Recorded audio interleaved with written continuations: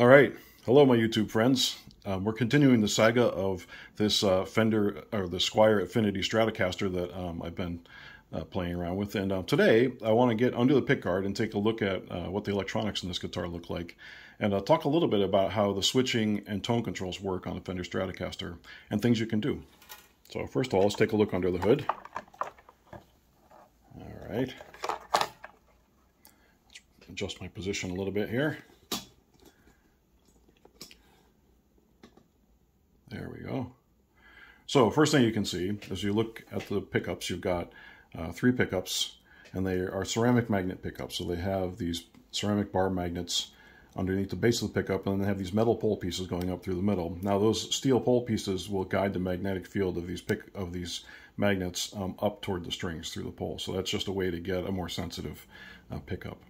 And if you look at it, you've got a positive and a negative wire coming out of each pickup, and then they're going in this bundle up toward this 5-way switch here, and then there's a volume control, a tone control for the neck pickup, and a tone control for the middle pickup. And then here there's a single capacitor. That capacitor is wired such that it works actually for both of these tone controls. Just kind of a point of interest is that when you look in this guitar, it's actually very nicely made. The routes are really clean. The entire cavity is filled with a nice conductive paint, and then there is a ground connection to that conductive paint that goes to all the metal parts. And yeah, it's really a pretty nice arrangement. And then if you look up here, there's a small piece of shielding around the electronics. Now, you could improve this and shield this whole thing and maybe line that cavity with copper or something, but I'm going to leave it alone for now. All right, let's get rid of this guitar, and let's go to a picture that I drew of the guitar. So what I'm going to do is I'm going to show you basically a wiring diagram that I drew a diagram of. It's a little easier to understand and see. And then I also drew a schematic of this switching system. I'll try and explain it.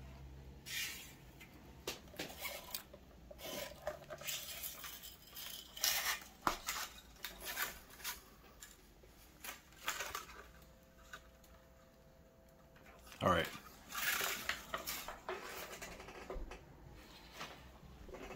Okay.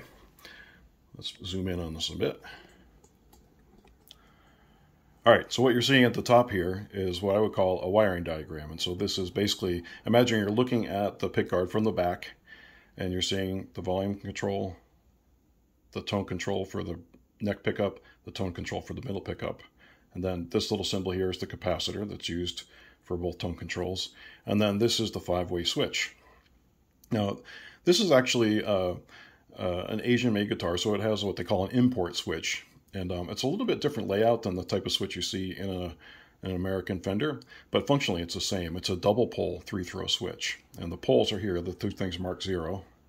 And then each of the throws is 1, 2, 3 on this side, and then 1, 2, 3 on the other side. So it's really 2 switches in parallel. Okay, let's talk a little bit about how it works. So the plus wires from the bridge pickup, the middle pickup, and the neck pickup come in to the 1, 2, and 3 poles on one side of the switch.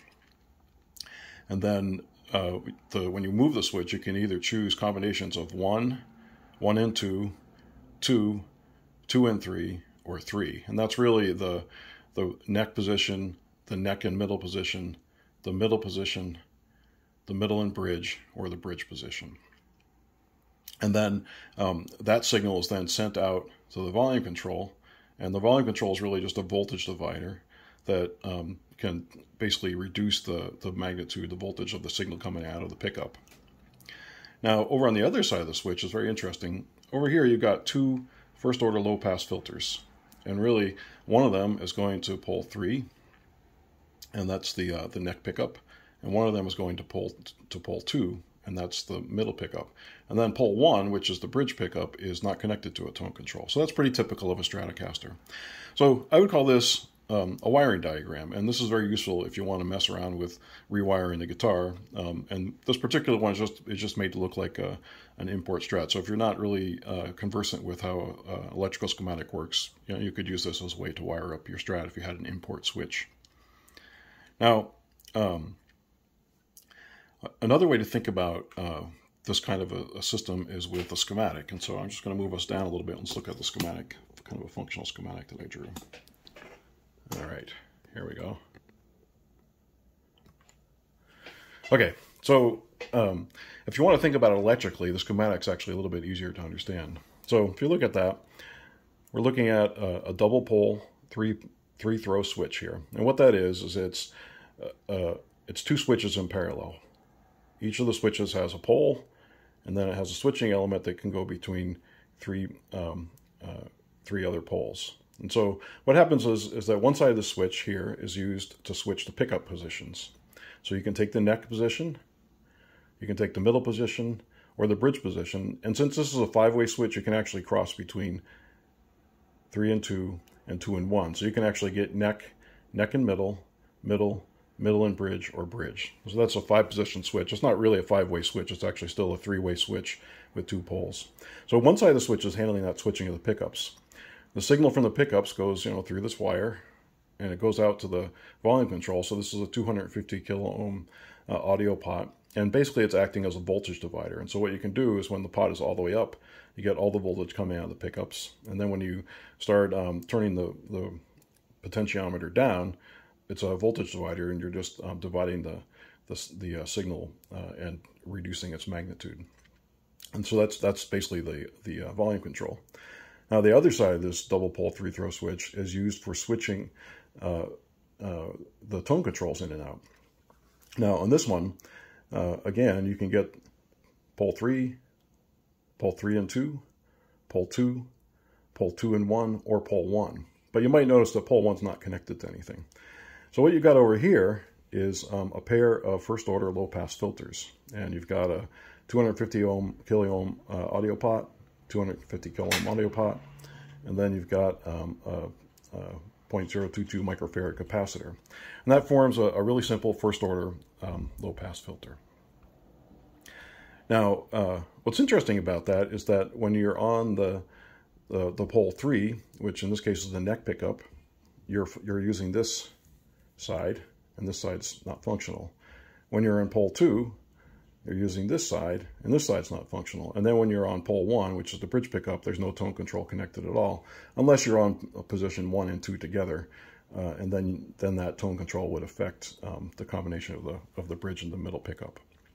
So a really common modification for a Stratocaster is to actually just move this lead from pole 2 to pole 1, and that basically makes the tone control active on your bridge pickup, which some people like a lot. And I think I can explain one of the reasons I think that's true on the next piece of paper. So I want to talk a little bit electrically about how a low-pass filter works and some of the interesting things about it. So this is just pulling out the tone control, a single tone control out of the low-pass filter. And basically what happens is you get a voltage in and you get a voltage out, and you have this RC network. In this case, the resistance is 250 kilo ohm when it's all the way up, and then the capacitor is 0.022 microfarad. That's the standard values for a Fender guitar. Now there's an important number called the cutoff frequency that you can calculate using that resistance and that capacitance value. And so it's just this little equation here, 2 pi times the resistance times the capacitance. The inverse of that gives you the cutoff frequency in hertz. Okay, so if you make a plot of the signal that comes out of this this network here, this is decibels of output, so you can think of that as the output voltage. And then over here on the horizontal axis, we got frequency. What you can look at is that in this region of frequency, it passes all the signal. And then at near the cutoff frequency, it starts to turn over, and then it reduces. So that cutoff frequency, basically, you're adjusting that with the value of the resistor. And since this is a potentiometer, we can turn this value up and down between, very low resistance when the tone control is all the way up to a very higher 250 kilo ohms resistance when the tone control is rolled all the way off. So what we end up with here is a region where we get a band pass and a region where we stop. Now, guitar frequency falls between, fundamentals at least, fall between about 80 hertz and I think about 1500 hertz or 1200 hertz, something like that. That's up on the 22nd fret of the high E string. Now, of course, there are higher frequencies because there's even order overtones integer multiples of overtones for this fundamental. So you can get higher frequencies on the guitar, but the fundamental frequencies go from 80 to about 1200. Now, as I said, when you turn the tone control up and down, you're basically changing the position of this cutoff frequency. And so you can cut off your high frequencies as you engage more of this resistor. All right, there's something really interesting that comes out of that too, because it doesn't just change, it's actually a frequency-dependent attenuation. And so let's move back to look at the next part of this drawing. Let's take a look at this. So if you take a look at how the phase changes with frequency, this is a plot of the phase change of the signal that's coming through as a function of frequency. And so you can see there is a frequency-dependent shift in phase, and that happens right near where the cutoff frequency is. And of course, you can change the position of the cutoff frequency by turning the tone control up or down. So this is very interesting because what it means is that as you start rolling off your tone control, you're changing the position of a frequency-dependent region of phase shift. And so you get, what it means is that when you roll your tone control down, you get a little bit of a phase shifting action because, of course, there's lots of different frequencies involved in the vibration of the string, not just the fundamental. And so you get different amounts of attenuation for low frequencies than you do for, or different amounts of phase shift for lower frequencies than you do for higher frequencies.